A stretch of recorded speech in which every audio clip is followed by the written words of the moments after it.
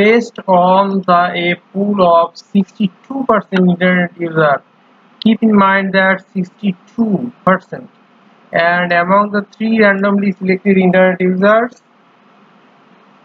at least one or more careful about the personal information using public Wi-Fi hotspot.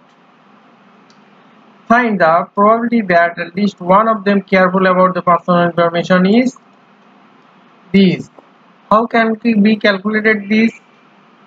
Let's see. This is a binomial distribution.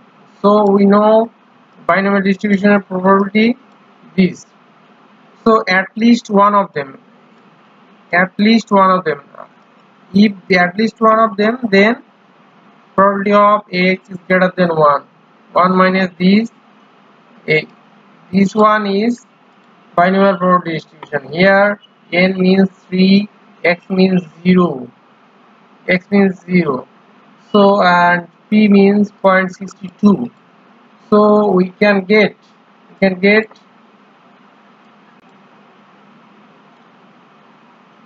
this one is 1, this one means also 1, so remaining one is this 1 minus 0.62 to the power 3. If we calculate, then we can find 0.945. This is our desired result. Okay, this is our desired result. Then solve this problem. The result is affected additional information survey violated to the response. It is very possible that there will not be valid because sample may not be representative in the people who use in the Wi-Fi. So our multiple objective choice is option C. Keep in mind that and this and learn this way.